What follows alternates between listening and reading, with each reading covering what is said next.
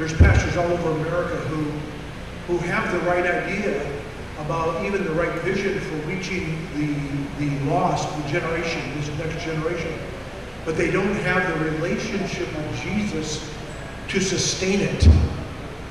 And you can't reach into darkness and not be able to pull your hand out and go, cleanse me, oh God, from this. You know, keep my heart pure and not let it be corrupted by, all of these things. And true enough, Jesus isn't, but, you've got to make sure that you have your relationship with Jesus Secure. And that song was magnificent, and that touched my heart. That he hears me, he knows my name, he knows who I am. Yeah. I'll give you my life, God, but I can't do this without you. And I think that's the thing that, we got to have. I was laughing because to myself, I think about all these little stories that, come up in my mind over the years as we have made all of these shifts. And I told you that I've been at the church that I pastor. I've been there for 30 years. And I'm just saying this now again to pastors who are either beginning or if you begin to initiate change, here's what you're going to realize, that it takes 3 to 5 years to complete a movement or a shift. It takes 3 to 5 years you have a vision for, okay, here's what we're going to do right? And then you think, oh, we're going to do that, and by next week everybody's going to be jumping up and down. No, it'll take you at least 3 years of preaching these things over and over again so that they become embedded in people's minds and in your own heart. It reestablishes so much that I can preach about the redemptive purposes of God now as if I own it, but I didn't always own it. At one point it was just what I aspired to. Like, I want to be that guy who owns it. And it took years of preaching and reaching and trying and struggling. And you hear Pastor Pete say the same thing, for years I wandered here and then, God showed up and I saw something, but it was all about the movement. It was all about the journey. It was all about the walk. And I don't know, Pete, if you heard this in Hebrew with the Hebrew guys, but it's been said to me that the Hebrews never thought of themselves, or the Israelites never thought of themselves as having a religion. They thought of themselves having an identity and a walk, a way of living, a life, yeah. And so and I'm going to probably botch these up, but Pete will help me. You have the Haggadah, which is the walk, isn't it? That's what it's called, the Halakha. Halakha is the walk, and the Haggadah is the rules. You got the rules and you got the walk. Rules and walk. And so when Paul says, if you have the Spirit, or if you're led by the Spirit, or if you have the Spirit, then keep in step with the Spirit, that means the walk. And so we don't follow the Old Testament, but the Old Testament comes into the New Testament, right, and gives us information about what that's all about. And so for Paul, the walk was continue to walk the walk, not follow the rules, but walk the walk. And the rules are no longer these things out there. The rule is the Spirit who writes God's commandments on our heart so that we know them. And so I just encourage you to let these things penetrate and begin to pursue them, knowing that you're going to have to be patient, and it's not going to happen overnight, but it has to start somewhere, right? When I first went to our church in Findlay, Ohio, it's a very prosperous town, and it's got a lot of good stuff in it. It's got just a lot of good stuff in it. It's a beautiful place, and the church wasn't growing. And I laid on the floor and I cried to God, and I said, God, why are other people growing and we're not growing? And why are other people succeeding and we're not succeeding? And I thought I went into this knowing God, where are you? And he said, Dutch, I'm changing you. I'm changing you first. Then you'll be successful. I said, how long, oh God, will this take? And he said, as long as it takes you to be obedient. And I said, okay. I want to continue with these practices only to the extent that you can see them. These practices, so we were in vulnerable relationships. Sexual purity is something that I understand that here in the Philippines you probably don't talk a lot about. It's very awkward anywhere you go. Talk about sex, talk about purity. Sexual purity is a huge piece of the Bible. How we have taught it probably is inadequate for this sexually charged world that we live in. I told you yesterday how the young people, 12, 10, 8 years old, 8-year-old boys, downloading hardcore pornography on their phone, right? When I was a boy, Pete and I were talking about this, hey, little boys are boys, we're just boys. We got fire hoses of what do you call those things?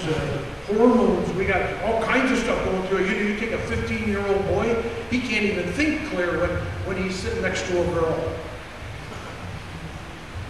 Are you guys still that old that you don't remember these things? Well, the boys in the back are smiling. You take a 15-year-old boy and sit him next to his girlfriend, and you say, now concentrate on the sermon. Good luck. Right? There are just so many things that I remember a guy said one time, see if you can get this joke. He said the biggest hypocrites in the church are the two lovers in the back row singing, "All that thrills my heart is Jesus." Biggest hypocrites in the church. What the church has done is to just walk away from those moments. And I realize it's awkward. But what you have to realize, even as a mother or father or grandparent, and I'm just speaking to you now, just you gotta hear a guy from the United States and you don't have to look at after a while. But these kids are being introduced to sexually charged content so young. I remember my 8-year-old granddaughter, we were watching something on TV, and it was just enough off for me that I said, no, stop it. And she looked at me and she said, "Oh, Grandpa, I already know all about that." 8 years old. So then what did my grandpa say? Tell me what you know about that. Tell me about what you know about that, because you probably don't know the right stuff. Let me tell you the right stuff. Tell me about how that fits into your faith. Let me tell you how that translates. And you've heard me say this before, and I say it again. Most of the young people in your congregation are thinking it's just sex. I hear that over and over and over again. The youth leaders will come to me and they say, we were talking about sex, and the kids in the class were, 15, 16, 17-year-old kids, and they say, yeah, but it's just sex. And I'm just reminding you, as pastors and theological students, and the Bible is so penetratingly clear that it is not just sex, that it is a relationship of intimacy between a husband and a wife that, if violated, breaks community, and if violated, breaks the presence of God, and if violated, leaves scars and wounds. And I say to our kids, I say, listen, you come to me having multiple sexual partners, and finally after you're 25 or 28 years old, you come to me and you say, Pastor, will you marry me and this guy that I finally landed with? Right? And I've had 10 sexual partners before him, and he's had at least 10 or maybe 20 before him, me. And we're going to come before you at an altar, and you're going to perform a ceremony that's going to tie a Holy Spirit knot around us that the Bible says, let no man separate. And so I say to them, just quite frankly, and I say it at the pulpit, and I know I make all of the ones who are sexually active concerned. But I say, listen, when you have sex with another person, some of your identity is transferred. Some of your holy peace of God is destroyed. There is now an attachment on you from you carry that attachment from them to you. And so you say, you know, now I'm finally, after 10 partners, going to commit myself to one man or one woman. And the reality is that while you may go through the ceremony, you're going to take every partner that you've ever slept with into the marriage bed with you for years. And you wonder why your sexual relationship is inadequate or impotent and women, young women, these boys, 12 years old, getting connected with pornography, and their minds are completely deceived to think this is what a woman looks like, and the only thing they have to see is some Hollywood-style person who's been, you know, all the blemishes have been removed, and there's some kind of, you know, fantasy sexual, you know, activity going on, and this boy now marries this girl and thinks that somehow that's what it's supposed to look like. But it's a fantasy world. Is this too strong? Too much? You okay with me? It's okay. All right.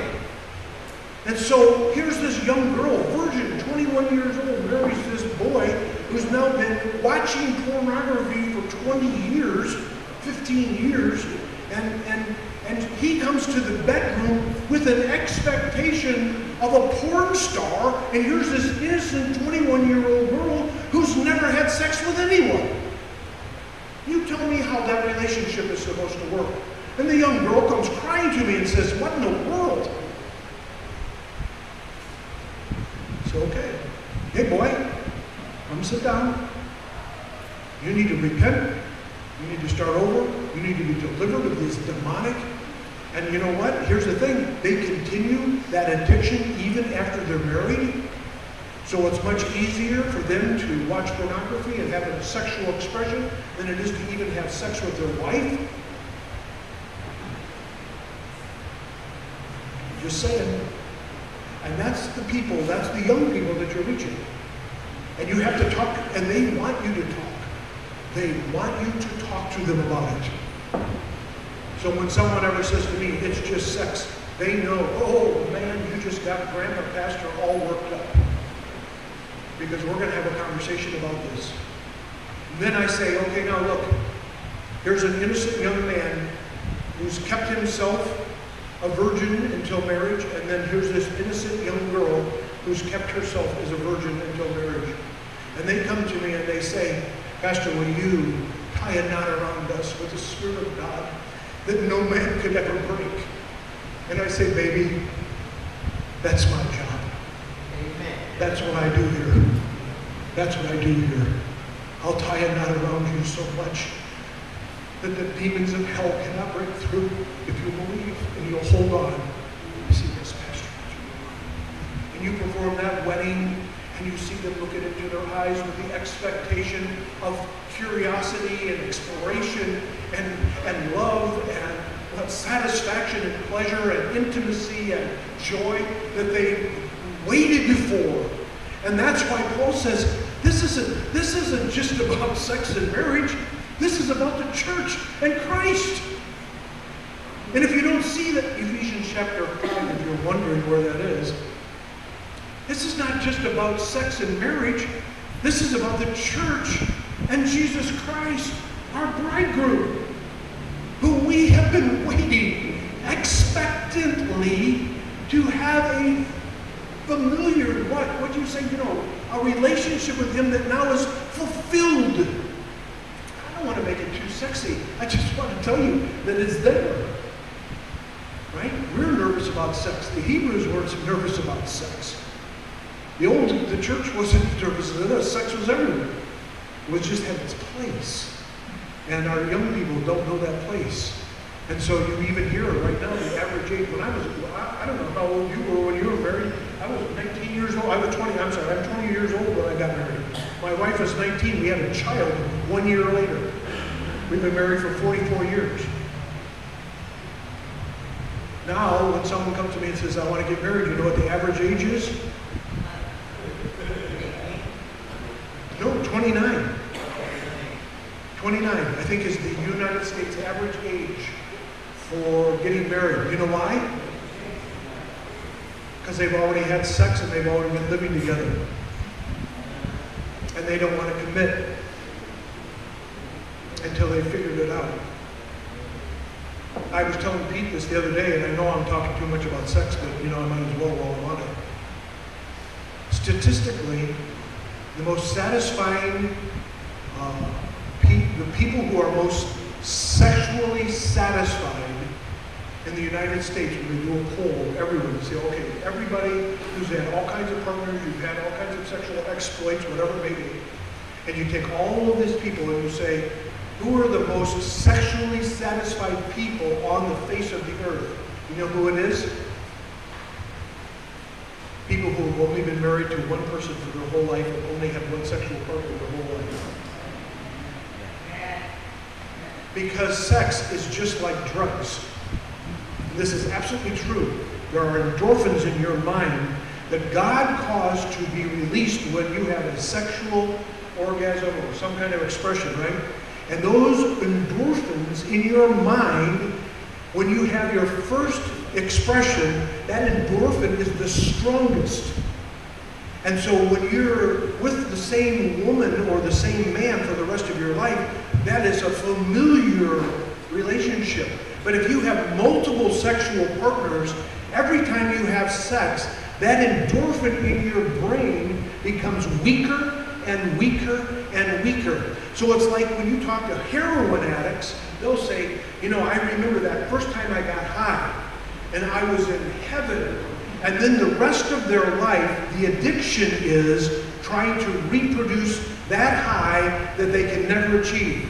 Because once once the match is lit, you can't relight it. It's boom, and then that's it. And so when you say to a couple, just think of this. You say to a couple, hold your passion until you get married.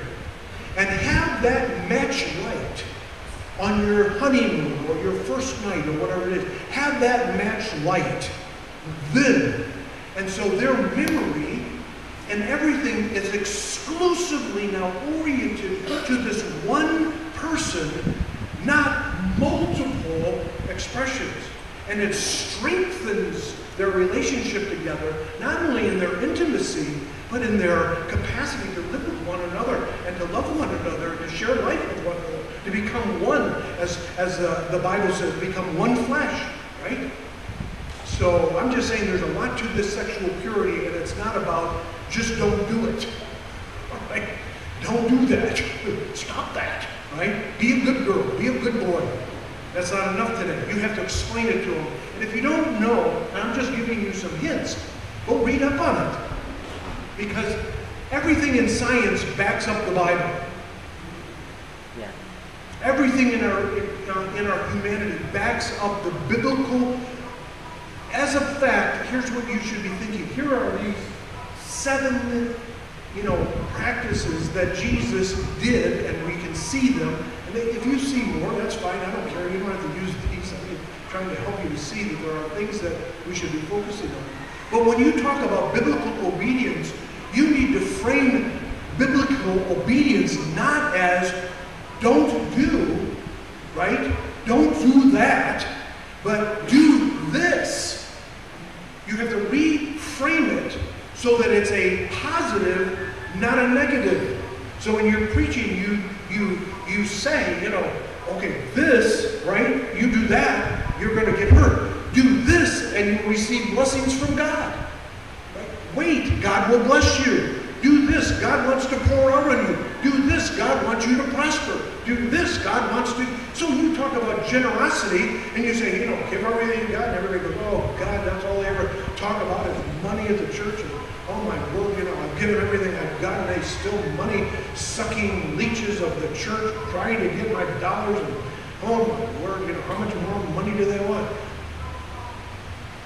There's an economy of God that you're tapping into when you give, that you are now not in man's economy, but you're in God's economy, right? I say to my congregation, I left the best paying job I ever had. I was the president of a company for 13 years. If I were to stay there with my brothers are multi-millionaires, and here I am trying to figure out how I'm going to have enough money to fly to the Philippines.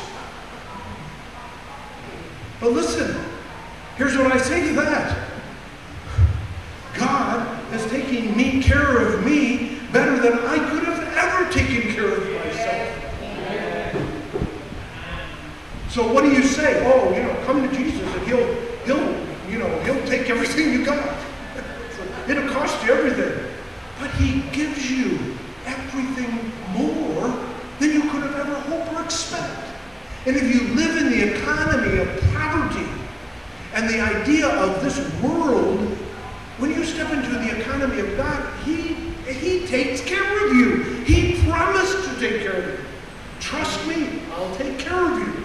And if you haven't experienced that economy, what you need to do more than likely is to, A, get your own head around it and begin to be generous. Okay, so this is a Baptist church. I'm sure you teach on tithing. Everybody teach on tithing? Yes. Yeah, okay, so tithing, I'm okay with tithing. Tithing to me is the worst thing that anyone ever talked about. Right? It's got nothing to do with generosity in the United States of America. Let's put it that way. I've got people in my congregation who say like this, okay, brother, okay, let me tell you this story. I'm in a board meeting. I'm 27 years old. The church is really, the church that I was in, it was like they were having problems, financial problems. A board member comes in and says, pray for me. I'm going to go play the lottery.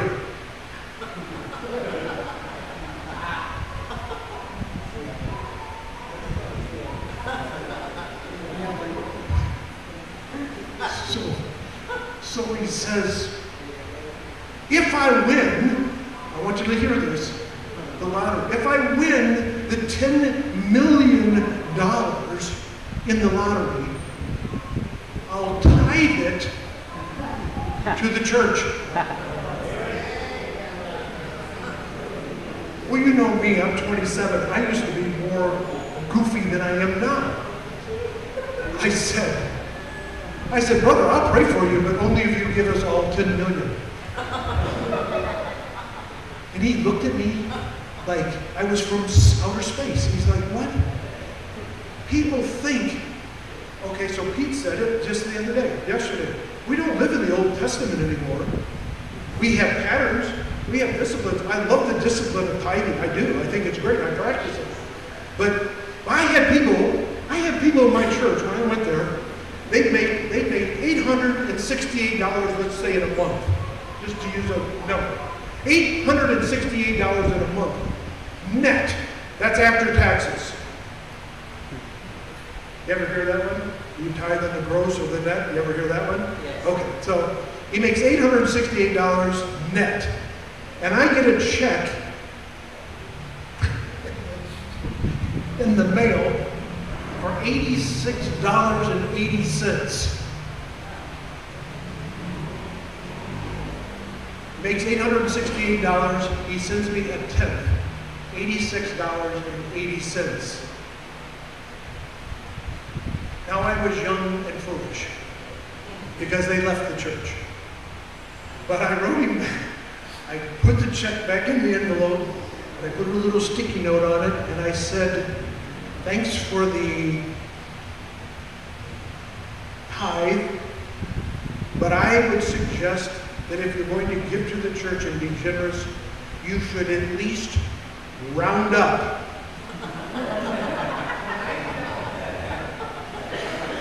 So instead of $86.80, make it 87 at least. Give me the 20 cents.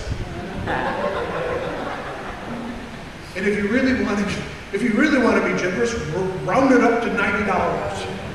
For goodness sakes. But you know, the church is made up of cheapskates like that everywhere. Huh?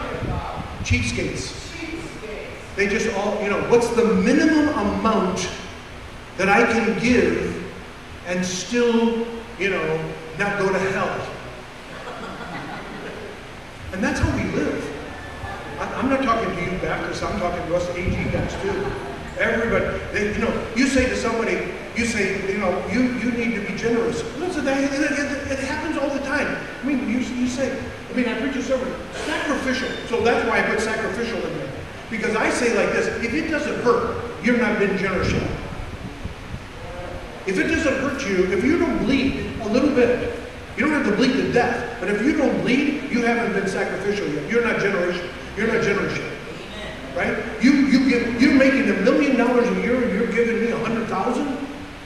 I got people here who are making $50 a month and they're giving me $20 a month in gifts. And you think you're running the church here because you have that much $100,000 floating around in my treasury? Forget it.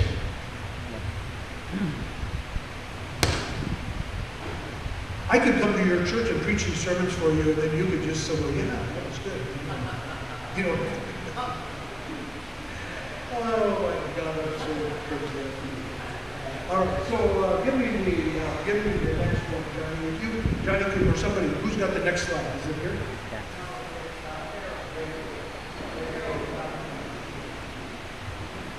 This one. I got it. Oops, no, I don't. Okay, so now what I want to give you is are you okay? Okay, stand up just for a second. We're going to go until 11 o'clock. Pastor Galatia was so kind and said I could go to 11. Stand up just for a second. Right? Just stand up for a second. Did you ever do this? Did you ever do this? I know you're Baptist, you probably never did, but we weren't supposed to go to we were never supposed to go to the roller skating rink. Do you have roller skating here?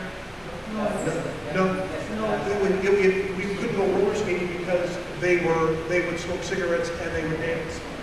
And so, but I like to sneak to the roller skating rink. And we did this. Did you ever do the chicken dance?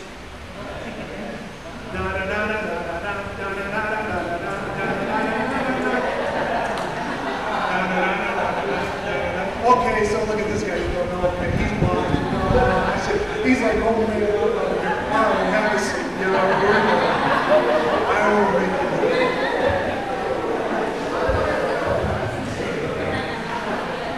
I give you credit, man. Everybody else was doing it. You stood there, no, not a chance. So we grew up. You know, we all grew up with these rules and things, and totally understand it. And you know, honestly, when I think about my great-grandparents, my great-grandfather was a Pentecostal preacher who came out of the coal mines of West Virginia, and he traveled all over the Midwest, just starting little churches, never had two nickels to rub together, but had wonderful presence of God. And he had one sermon. He could only preach one sermon. He started in Genesis and ended up in Revelation, and it took him about 45 minutes to get from one end to the other, and it was the most boring thing I ever heard in all my life.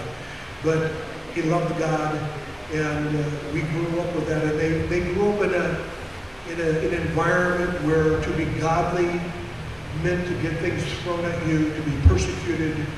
My grandmother used to tell me stories about how people would throw rocks in the windows and, you know, urinate all over things. But she also tells me the stories of magnificent healings, and her mother raised, you know, prayed for a person who died in the street and they were raised from the dead. And you know, you just think about those things. And the reason why they set these boundaries, these holiness boundaries, was because they made a difference. But then all of a sudden they become rules that, you know, you think that somehow not doing them make you holy. And it's not the things that you don't do that make you holy. It's the things that you do that make you holy. I'm going to say that again. So it's not the things that you don't do that make you holy. It's the things that you do that make you holy. Love. When you love other people, the holiness of God flows through you. You say, well, I don't do this and I don't do that. I'm a good girl like Brenda. That doesn't make you holy. That just makes you isolated. You don't have any friends, right? You're a holy girl. And because people don't, I mean, you think somehow that you're, you know, better. You don't have much stuff. And so that's great. Did you do that next one? Okay. So now here's what I'm going to do, and I'm going to start with, because I have a little bit of time, and we got tomorrow. I've got 2 sessions again, and this is going to dovetail with Pastor Pete and what he's going to teach.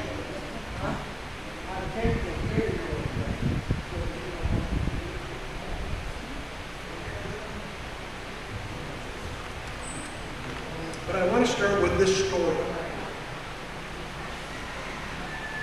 And I think you'll see why I want to use this story.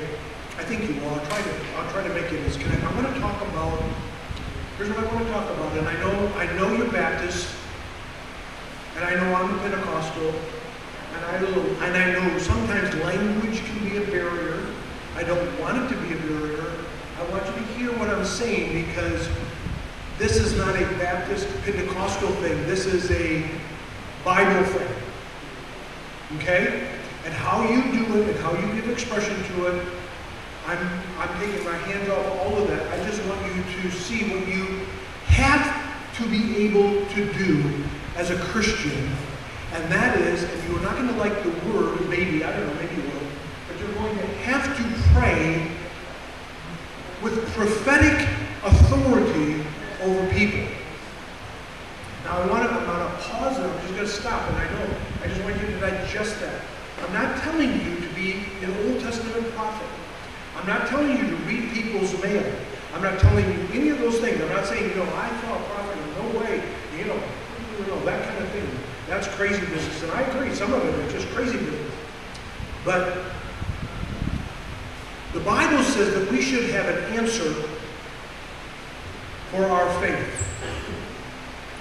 And if our answer is what God says about things, then what I'm telling you is that's prophetic.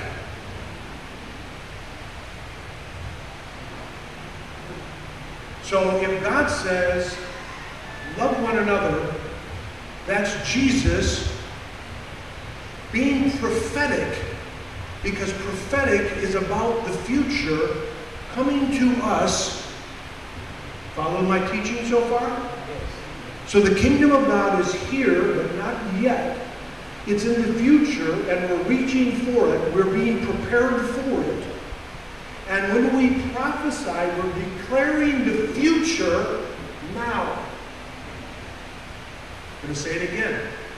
So that when we prophesy, we're declaring what God says in heaven, on earth. I'm going to say it again. So if I'm going to speak with prophetic authority, I'm going to declare with power and authority what God says is right and true in the heavenly realms of the future that are coming to us. What God says in the heavenlies, I'm going to declare now in this moment prophetically. So I could say to Pastor Bitts, I used to do this with my congregation, and I think it's a good one. That it's so vague. Okay, so it's so vague, anybody can do this. Yeah. I see you in the future, and you look better than you look right now. Amen. Now, Pastor Bitts is going to say, well, how much better do I look? Well, how do you know I look better? What do I look like? Okay, so now that's a whole other thing, right? But you can begin, and you have to. If you walk into the darkness, and you don't have a prophetic word to speak, what are you going to share?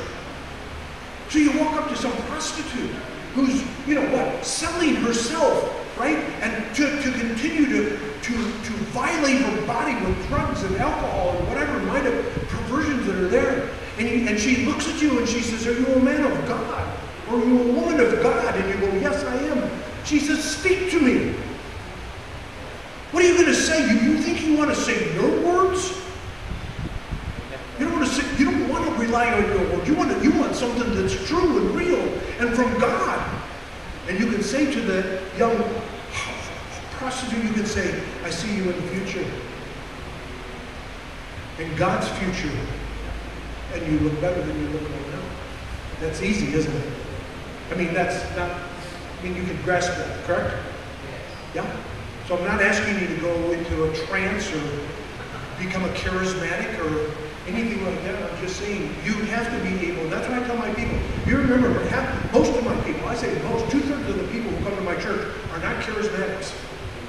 They're Baptists, they're Presbyterians, many Roman Catholics, all kinds of people come to my church. They're all welcome. I say, come on in, come on in. But I teach them Not the Pentecostal stuff. I teach them the Bible stuff. I teach them the power stuff, like what you need to function. And these competencies that you see on the screen, which I'll cover them, and I'll do more tomorrow, but those competencies you have to have and you need to teach, because if you don't, your people will be ill-equipped. They'll have the knowledge and things, but they won't have the understanding to put it into action. So I'm going to talk about this prophetic declaration. So my daughter, I told you a little bit about her. She's 42 years old. She's got 2 kids. I have 2 grandchildren, a 16-year-old and a 14-year-old. And they're wonderful kids. They both, during COVID, they started a business making masks. I know a lot of times people were absolutely anti-mask. But you know, in the state that she lives, in Michigan, they require masks for everything. And so my granddaughter, who's 14 years old, said, I'm going to make masks and sell them, and with the profits I'm going to give to this missionary effort in India, where her great-great-great-grandfather parents started an orphanage, and they had this thing called Project Rescue, which was rescuing these trafficked girls in India, Pakistan and India. And so the missionaries had come to the church where they attend and talked about this mission, and my granddaughter was touched, and she said, I'm 14 years old and I can do something about it. So in her basement, they bought her, actually we gave her my wife's sewing machine. They ended up buying more sewing machines, but they started making masks, and people started buying them, and she was pretty reasonable in her price, but she only kept enough just to keep buying more material, and she gave over $10,000 when all said is done to this mission. 14 years old. You tell me about flourishing now. I want to tell you about flourishing. She said, I'm going to do something for Jesus, and Jesus said, okay, I'll help you. So in the midst of this, she's watching TV, and the governor of Michigan goes to the platform, to the podium on national news, and she's a hard-line Democrat, very liberal. Most Christians don't like her, right? All that thing. My granddaughter looked at her and said, God loves her. And she says, she's wearing this, some of you ladies might know what I'm talking about a herringbone jacket. Very sharp, very classy-looking herringbone jacket. My granddaughter says, I have material in my little thing here that I can make her a mask that's a herringbone mask that will match her jacket. So she makes this mask. She sends it to the governor. The governor puts and the next thing we see the governor, everywhere the governor is, she's wearing my granddaughter's mask. And she's telling everyone about my granddaughter who's making these masks for this homeless project, or this Project Rescue in India. The governor of Michigan is saying this, right? And she's not a Christian. She's got some faith. Maybe she's Roman Catholic. I don't know what she is, right? But she's calling my granddaughter on the phone to talk to her, and she says, will you do a FaceTime with me where we can work together? You show me how to make a mask. The staff from the governor's office was calling my granddaughter, my daughter, and saying, we're so impressed. Here's one conversation. This woman, now listen to me, I know this is strange to you, but this woman was a lesbian, had left the faith. Maybe she was a good Baptist. And she, maybe, right? Or maybe a good Assembly of God person. I don't know what she was. But she said, when I grew up, she says, I was in the church, I was taught all this stuff. But she says, I wandered away and I became a lesbian. And she's talking to my daughter with tears. Tears. And she's the right-hand person. She's like the lieutenant to the governor. And tears, and she says, your daughter's faith and love to do this, she said, has challenged my faith, and I'm thinking about my faith all over again. It's not what you don't do, it's what you do. So, of course, my daughter has to start thinking, what am I going to prophetically declare in this conversation? So she, not quite sure, we have the conversation. I had the conversation with her. She said, Dad, what do I do? I said, baby, you're going to have to think, you're going to have to come up with some ways of expression so that you can begin to prepare their soul declare over them what God wants for their life. Start to begin to declare it. And so you got to practice this, is what I'm saying. It doesn't come natural, right? You got to practice. So about 2 years ago, she was in New York City. My daughter sells property, and conferences for Marriott Corporation. She's the #4 seller internationally. She just sold the biggest job Marriott ever sold. The president of Marriott called her and said, "Congratulations, you're the top seller." She's all happy, right? Puts her in a different room, puts her in another room of people. So she's sitting in this conference in New York City.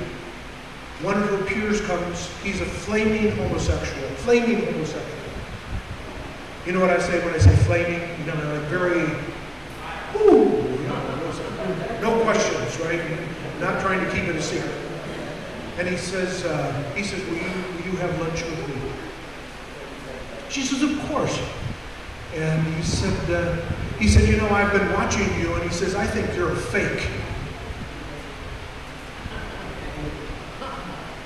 And she said, what do you mean you keep? He says, I've been watching you, and you're too good to be true. Your life is too good. I've seen you on Facebook. I've seen your family. You're a fake. You have to be a fake. Tell me you're a fake. And she goes, well, no, listen, I don't know what his name is. Let's call him Jeff. She said, Jeff, I'm not perfect. I can tell you that. And my family is not perfect. But she said, I'm not fake. She says, I love Jesus. Now this is my daughter who, at 15 years old, went to the restaurant that had just opened up in Finley and said to the manager who had come from Texas, the head honcho, he said, I'll hire you, but you're going to have to work every Sunday. My daughter stood up, clicked her heels together, and said, my father's a pastor, and I don't work on Sundays. And he said, well, if you don't work on Sundays, you don't have a job. And she said, well, if you want to lose the best employee that you could have ever had,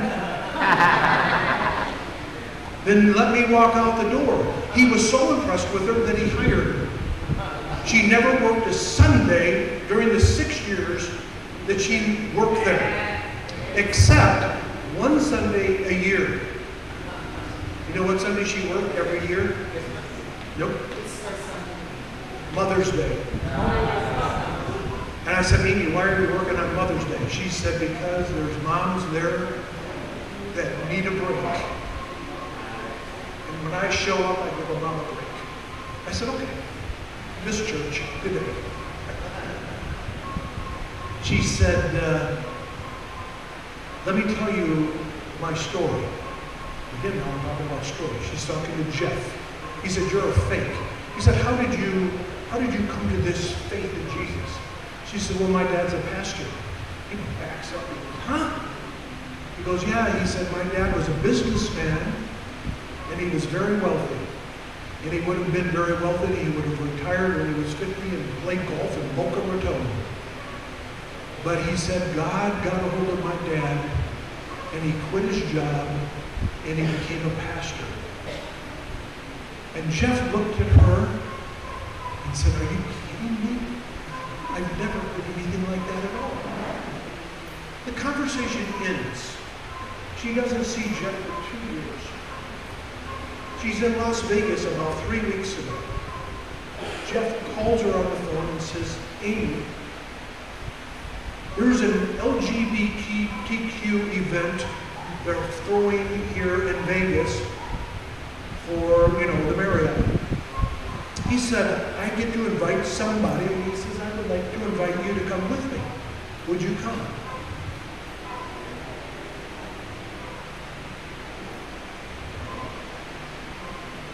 Are you thinking what you would answer yet?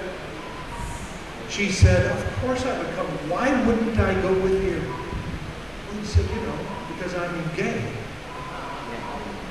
She goes, I'm not worried about that. She says, of course, I love you. You're my friend. I'll go with you. So they go to this big splash, which really had nothing to do with LGBTQ. They were just the ones who were paying for it. And they ended up at a table by themselves because he guided her to this spot where it was secluded. And then with his tears in his eyes, he said, Amy, tell me the story about your dad again, how he left his business and how he gave his life to serve other people. Tell me that story again. So she did. Here's a man who's lived his entire life. He's so successful, got money more than anyone could ever imagine. Lives, been married to this and a partner for about 15, 20 years. He says, Amy, would I be welcome at your dad's church?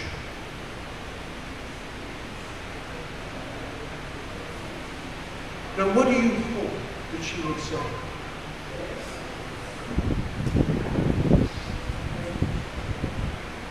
You would hope that she wouldn't say, of course not, you're a flaming homosexual, we don't believe in homosexuality, and you're a sinner and you're going to hell. So no, you would not be welcome at my dad's church.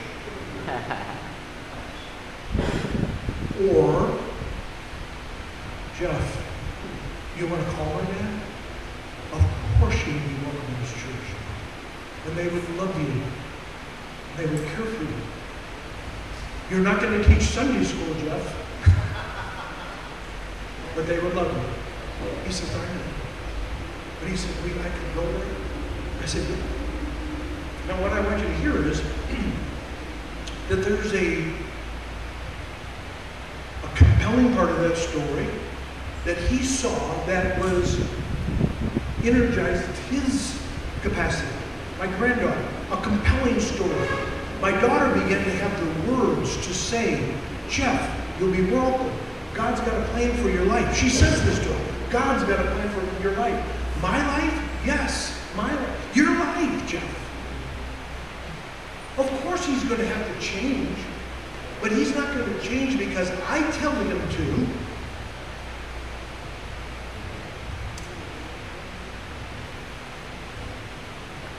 Right?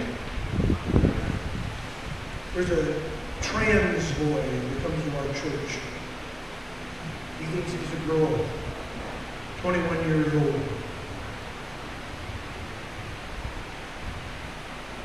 He's working at a gas station, in the market part of the gas station, and he hears me preaching on YouTube.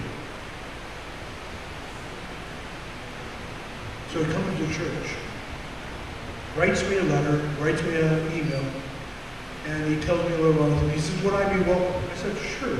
He wants to be called Ruby. I said, sure, Ruby, you'll be welcome. He said, I was really compelled by your message. I said, well, Ruby, before you come to church, why don't you come in and come in and have a cup of coffee with me? Let's talk. When we talked, what do you think I talked about? Do you think I told him my story?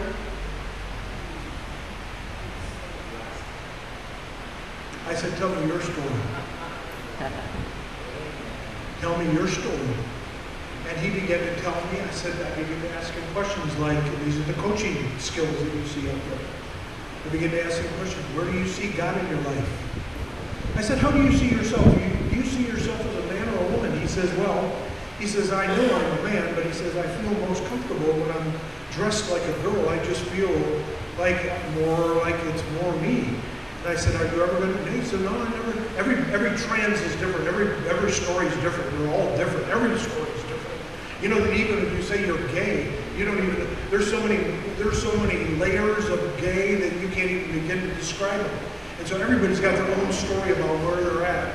And I said, Ruby, tell me who you think you are. You know what he said?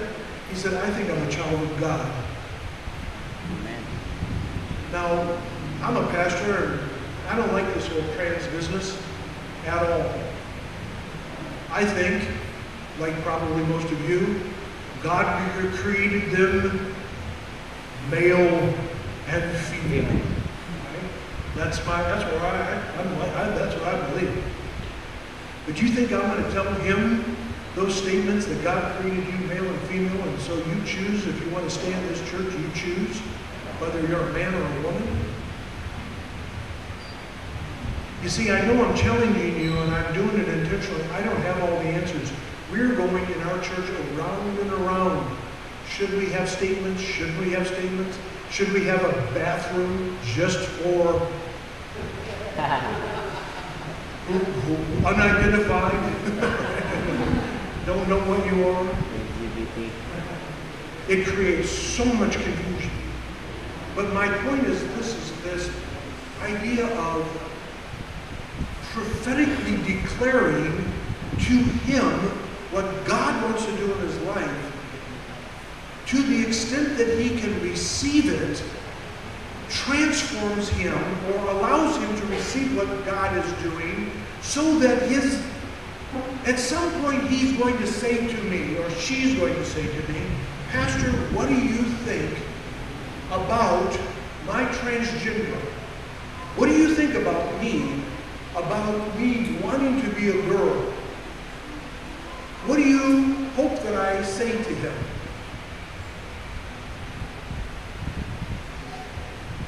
I'm going to say to him, because I've already prepared for that conversation, you know what I'm going to say? What do you think God said to you, Ruby?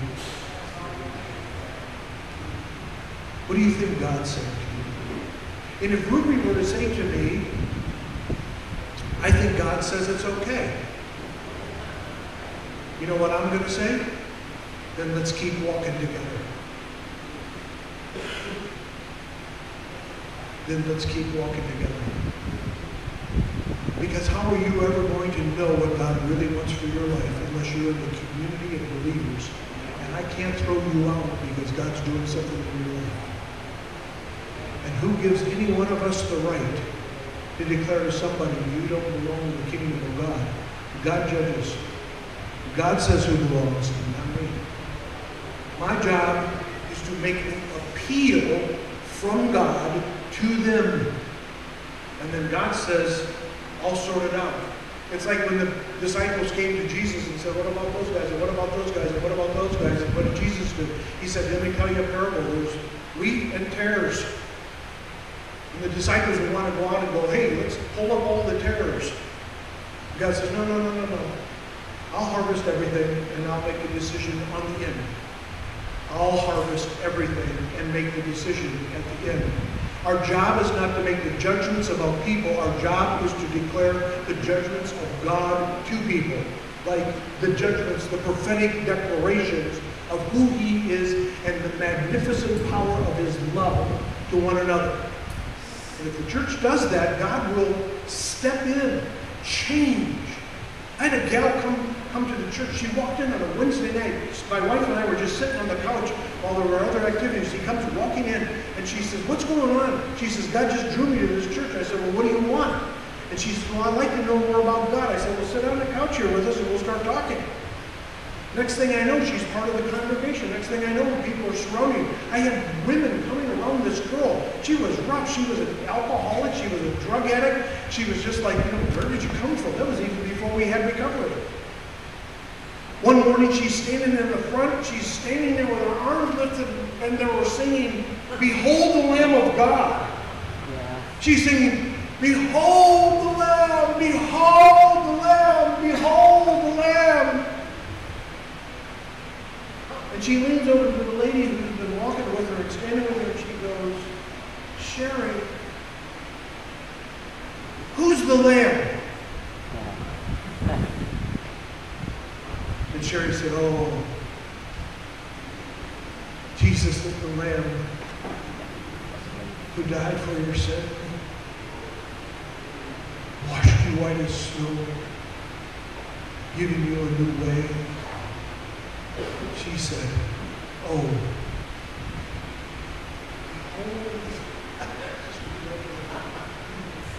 I don't do altar calls because Jesus shows up and reveals himself to people if I have people who will walk with them.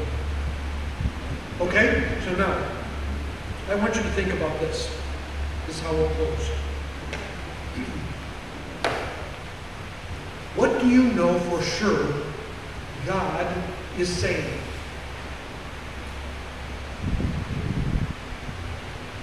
If I were to ask you, give me a statement, a declaration, here's what God is saying.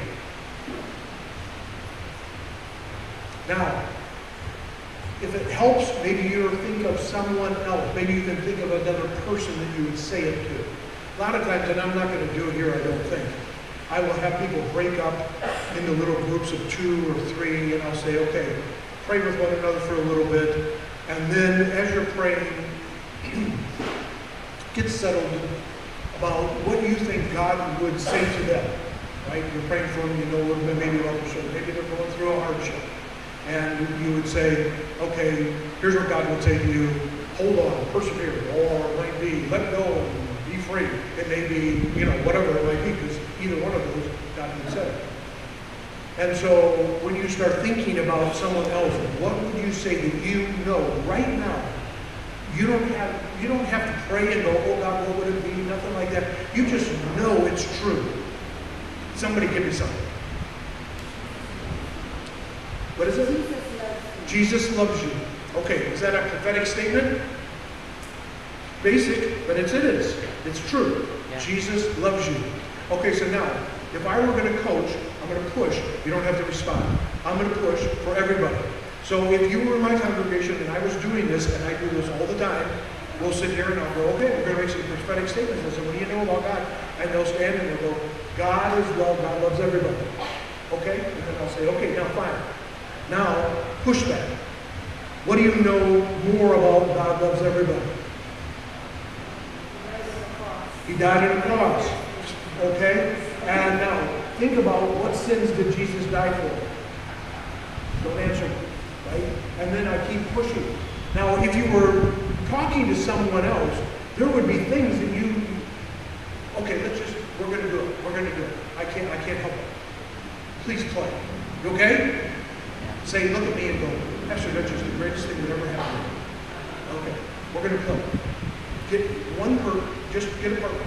Find a person, just do it real quick. Person sitting next to you, whatever. Get it right now.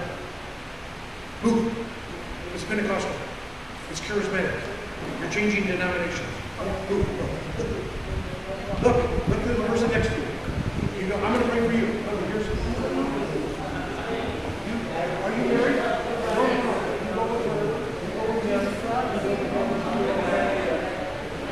Just get one here. I don't know if you're people together.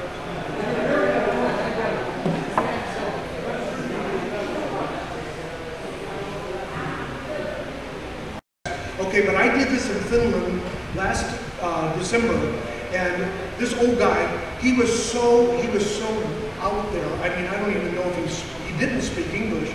And I had a hard time communicating. I said, okay, here's what I want you to do. And when we were done, you know when he looked at me? He stands up and he goes, it works. It works. And I'm like, okay, so it works. Now all my point. Okay, so now you're gonna just begin to say, just each one of you, make a stab at it and go, say something that you think that God would want to say to the other person. That's all, just a statement. So you said God loves you, that's great. Think of something else. So just look at your partner and then switch it. It just take a minute, don't take a long time, just do it.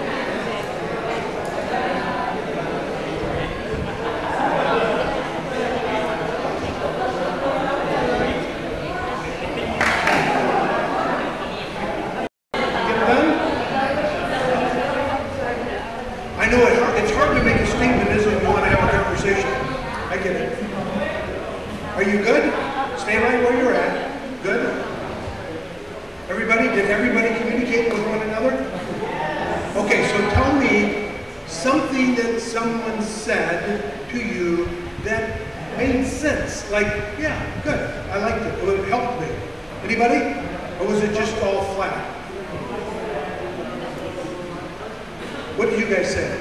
She was perfect. Okay, come on. Come up here.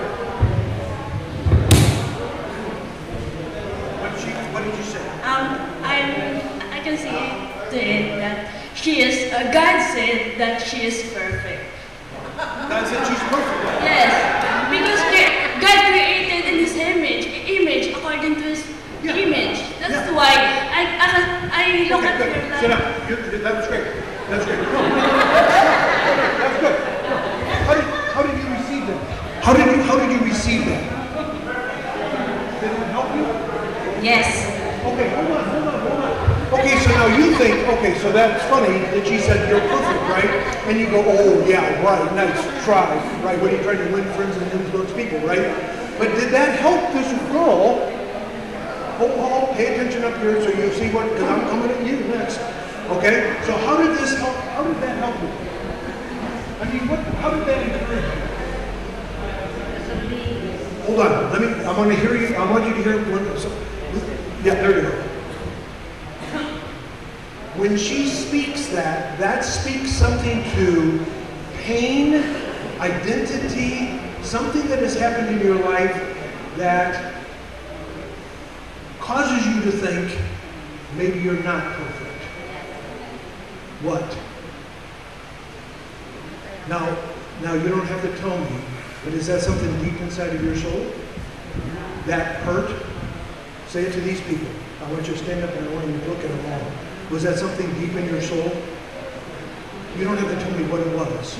I just want you to tell them, yes, it was something deep in my soul that ministered to.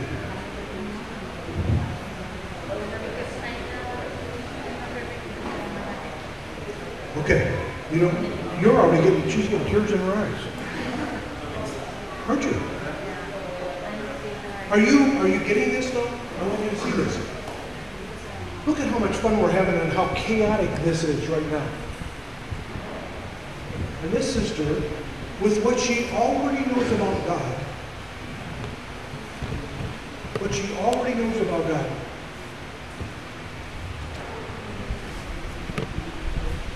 says to her friend, God says you're perfect. Yeah. When she said that to us, we all chuckled. But she didn't. She received it. And it ministered something that is deep, probably in your past, something that hurt you.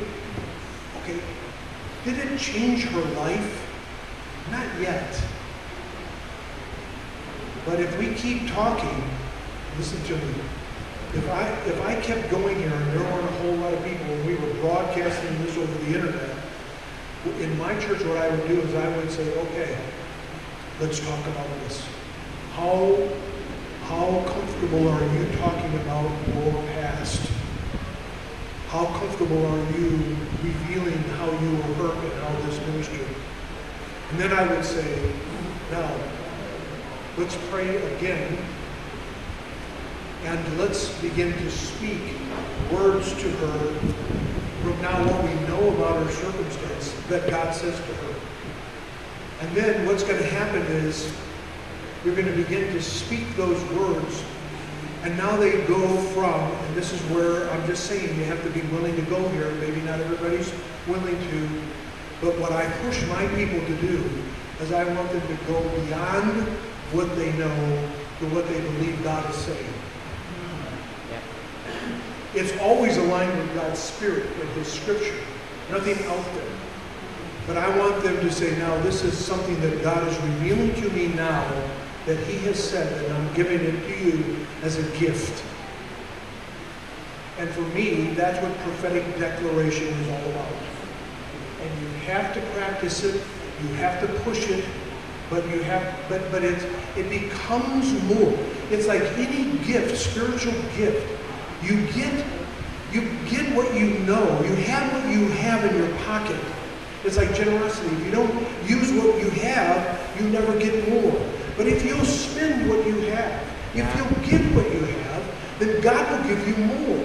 Amen. And so you open your mouth and you begin to speak to someone and say, here's what God is saying. So if I were to say, I'm just going to, okay, I know you all have done it, And so afterwards, you can talk to each other, even maybe push a little bit more, but I know it's awkward in the way that we're doing this, and it's really not a good group, I mean, not an environment for us to practice like this, but if I were to see a young girl or a young boy, let's just say this boy, who's, in Manila and walking, okay, no.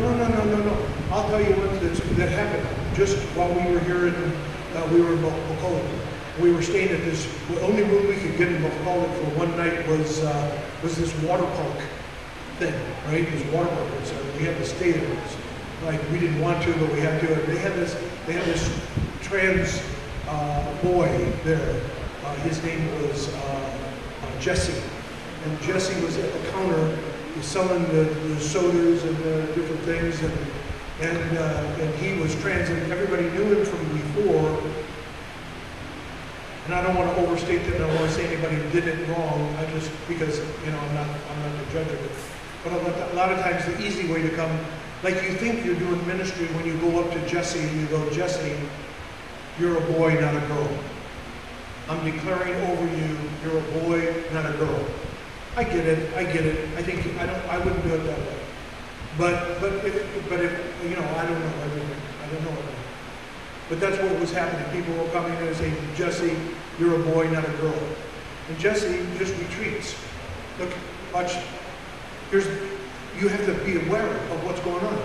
So, Jesse, you're a boy, not a girl. And Jesse's like this.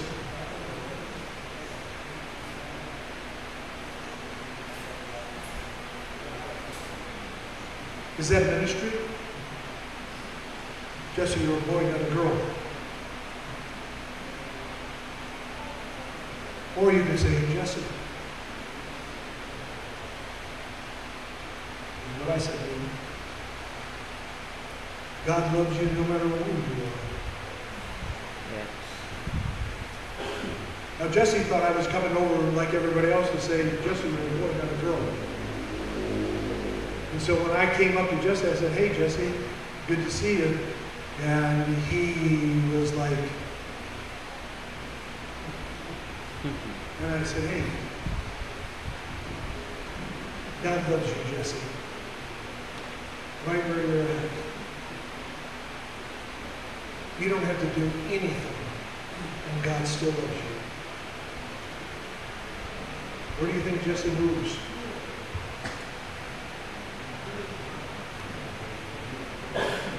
Close. Every time I walk in and out of the park, I say, hey, Jesse, remember, God loves you no matter what you've done, where you've been, what your past, what you're in, what you're doing. I say it every Sunday. God loves you. You're welcome here no matter where you've been, what you've done, and what your past. This is the place where God says you can come and find His love, and we'll walk with you until you find it. That's prophetic. That's me saying to Vince, Pastor Vince, I see you in the future. The bright future. And you look much better than you look right now. Because God is in you. And I'm declaring that over you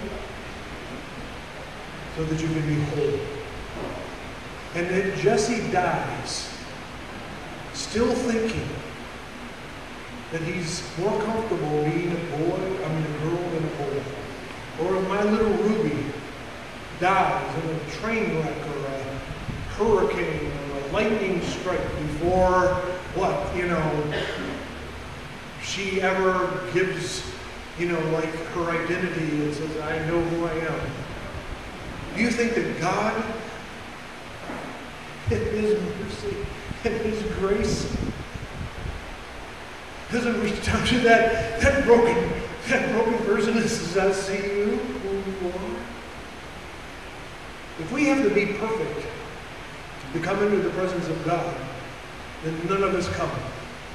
But if we come into the presence of God by the power and the love of Jesus Christ, who know no boundaries, who left no hurt untouched, who left no evil unturned over or addressed, who left no need unspoken. Our God, Jesus, who he said, if you've seen me, you've seen the Father. He said, man, I don't know, man, I'm just going to speak love to you. Do people need to change? Yes, they do. You need to speak truth to them. Of course you do. It's cruel not to. But you have to earn the right to speak that kind of truth into someone's life. Right? You can't just come up in the street and go, boom, truth, boom, boom. No, you got to say, hey, listen, let me extend the love of God to you. Look at Jesus with the woman at the well. Let's talk a little bit. Oh, yeah, and by the way, yeah, I know all about you. I know all about you. You do? Uh-huh. And you're still talking to me. Uh-huh. And you heard Pastor Pete talk about that woman just took off with me. So, we'll talk more. You might have questions about this. We'll bring it back. I'm still looking at the competencies. And Pastor Alicio, I'm done. Good enough. I'll give you an extra talk.